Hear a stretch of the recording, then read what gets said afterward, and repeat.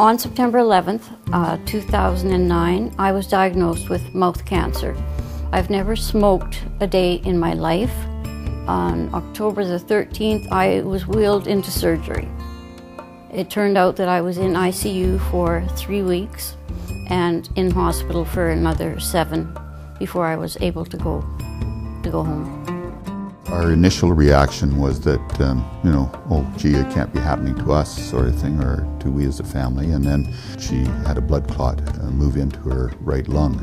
And this became a very scary situation. They described it as a massive blood clot.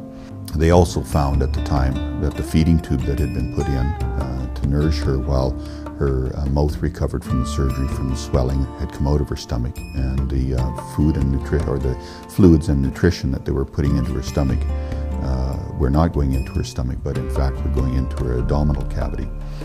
So this really raised a great deal of concern. If infection started in her abdomen, it could become a very severe infection very quickly.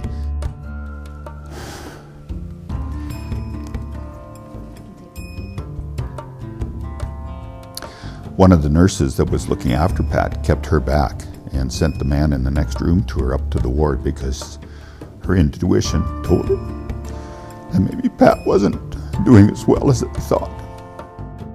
In Pat's case, we used a constant temperature monitor on her when she first arrived to us from the operating room, so it allowed us to accurately monitor her temperature, and of course with that rising we were able to tell there was something wrong, and of course treatment was initiated immediately because of the monitors. All it takes is one of your loved ones to be in here and to see what actually goes on in an intensive care unit and how much these monitors actually help the nursing staff and the physicians. I think that anyone would understand why this equipment is so important to us. Well, intensive care units are highly specialized units within the hospital and require very specialized equipment. New monitors will help us assist with caring for our most critical care patients within the hospital.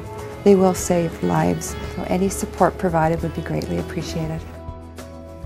Didn't have the monitors and the monitoring system and the ability and the tools at hand. It's hard to say what might have happened. I would say I wouldn't be sitting here if it wasn't for the professionalism of the staff in the ICU and because of the equipment that they have available.